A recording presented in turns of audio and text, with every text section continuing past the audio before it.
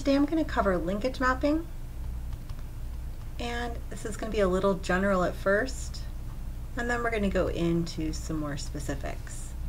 So in linkage mapping, our basic idea is that we want to find out how far apart two genetic loci are from each other on a chromosome. So we're going to kind of work backwards for this first example, and then we'll do it how we might normally think about linkage mapping with an actual cross. So here, let's say that we've got loci A and B, and they are 10 map units apart. What this means for us is that means that their recombination frequency equals 10%. And we know that a frequency is just the number of one class divided by the total number. And so in this case, the recombination frequency, that's going to equal our number of recombinants, this is going to be in our progeny, divided by our total number of progeny.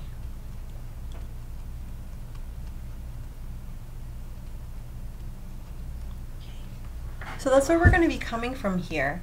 And so the first thing we want to figure out is, what does that mean for our classes of progeny?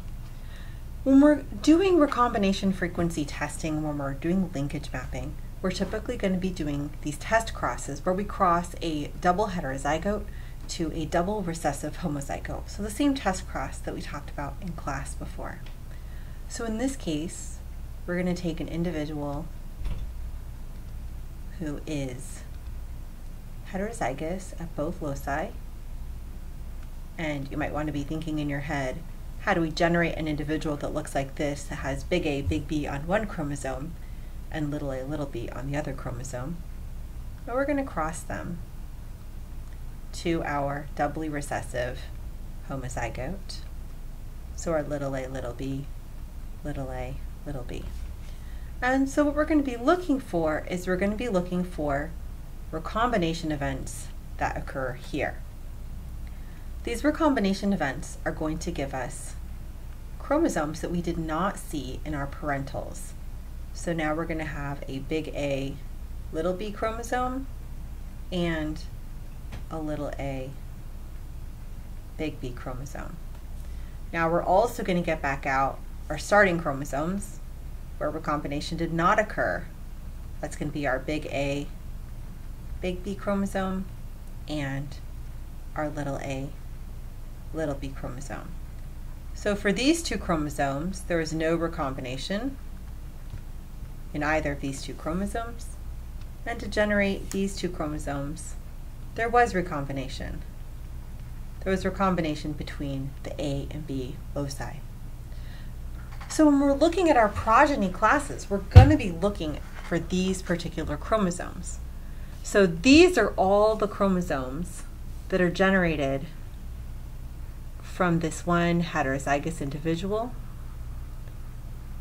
because when we look at our test crosser, this individual here can only produce one kind of chromosome.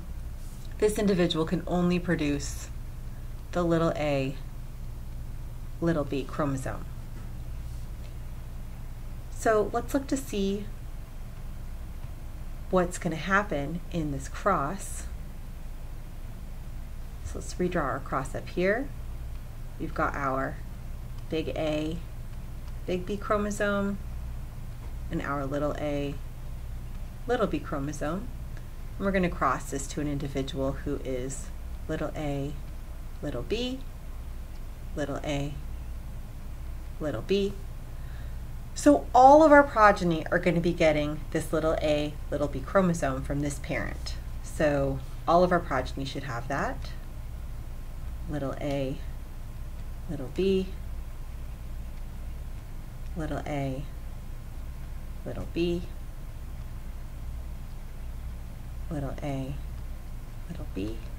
So you can see that I already know that we're going to get 4 classes of progeny based on what we did on the last screen. Let me just divide this up here into 4. So we have each of our progeny in its own little square. Okay, so now let's think about what they're going to get from the other parent. Well, we could have the parentals. So these parentals are going to be big A, big B, or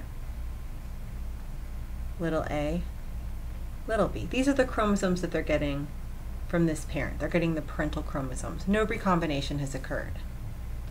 On the other hand, we could also see recombinants. And so these recombinants are going to be our big A, little b, or our little a, big B. So now let's think numbers. Now remember that recombination frequency of 10%, what that tells us is that 10% of the total progeny should be recombinants. So now we're going to say, what if there are 1,000 progeny? So what if there are 1,000 total progeny? How many of these progeny do we expect to be recombinants with a recombination frequency of 10%? Well, 10% of 1,000 is 100. And so we would say 100 out of 1,000 times 100 equals our recombination frequency, so that's going to equal to 10%. So 100 over 1,000, that's going to be 10 map units apart. So we're going to expect for all of our recombinants together, this should equal to 100, and that leaves for our parentals just 900 individuals. Now each of these two classes of recombinants is equally likely. And so that means for each of them we should get 50 progeny. So 50 progeny that are big A, little b, and 50 progeny that are little a, big B, little b. For our parentals, if there are 900 total and each of the classes are equally likely, then we expect to get 450 progeny for each of them. And so this is how we can figure out what we expect to see in our progeny classes in terms of genotype for a given cross and a given recombination frequency.